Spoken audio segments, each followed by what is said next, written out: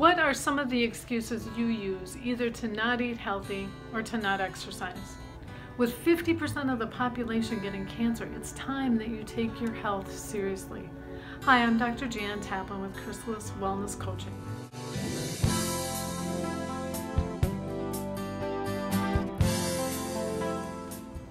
Have you ever been walking down the street and someone stops you and says, "Excuse me, do you have the time?" You look at your watch or you look at your phone and you tell them whatever time is on that device. And even if you don't have a device to look at, you have a vague idea of the approximate time or day or night. So saying, "I don't have time," is really a false statement. What's more true is that you have chosen to do whatever you've chosen in that moment. For some reason, what you're doing seemed more important than doing anything else. So the truth of the matter is, when you don't exercise and when you don't prepare healthy meals, it's because you haven't made it a priority. You have all the time. You just need to decide what you're going to do with it. Do you really have time to be sick?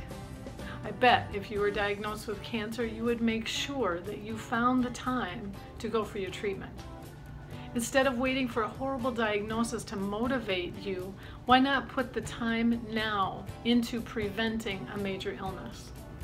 Plus, how much time do you think chemo and radiation take? How many days can you miss work? And if you run out of PTO and you're still sick, those are going to be days that you're going to miss without pay. Another excuse I hear is, "I can't afford to buy healthy food." The food that I recommend is fresh fruits and vegetables, nuts, seeds, and beans. So the next time you go to the grocery store, don't buy meat and dairy and take the money that you would have spent on the meat and dairy products and purchase more fruits, vegetables, nuts, seeds, and beans. You might be pleasantly surprised how full your cart is. With so much misinformation about what foods are healthy, I would encourage you to look up Dr. Joseph Mercola, Dr. Neil Bernard, Dr. Josh Axe, and nutritionfacts.org. Thanks so much for listening. This is Dr. Jan with Chrysalis Wellness Coaching.